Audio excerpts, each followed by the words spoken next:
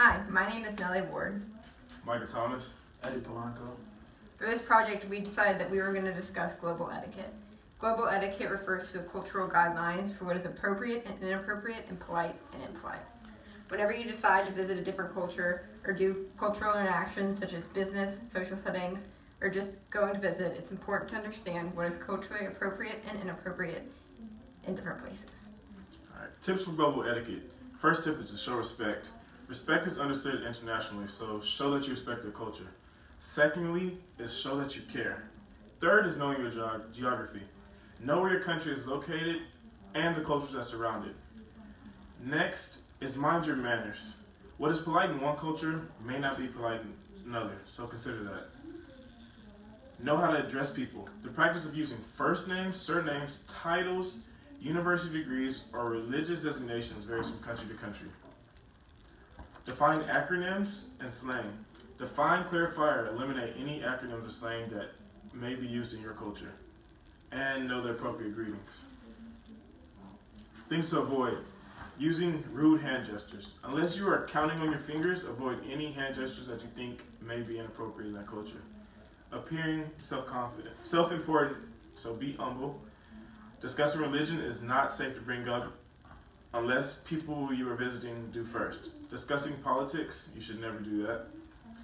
And unintentionally causing embarrassment. People are embarrassed by different things in different cultures. Saying no may be bad in certain cultures as well. International business etiquette. Be aware of any differences between the host country and your country.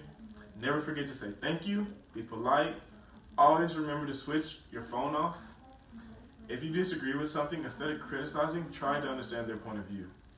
And always be honest in whatever you're saying. Okay, I'll be saying some examples of different cultural etiquette. In most Asian countries, a presentation card is seen as an extension of the person it represents, and it could be seen as rude and disrespectful if you fold the card, if you write on it, or you just shove it into your pocket without even looking at it. And another example is that in the Philippines, it could be seen as aggression, a strong handshake. You got to be very careful with that.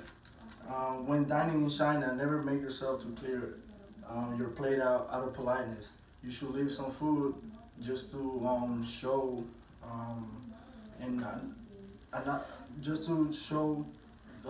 generosity to your host. And now I'll be talking about some business etiquette examples. In Latin America, they don't take time very serious, so punctuality is not strictly enforced. At a business level, it is acceptable to be 5 to 10 minutes late as long as you notify in advance.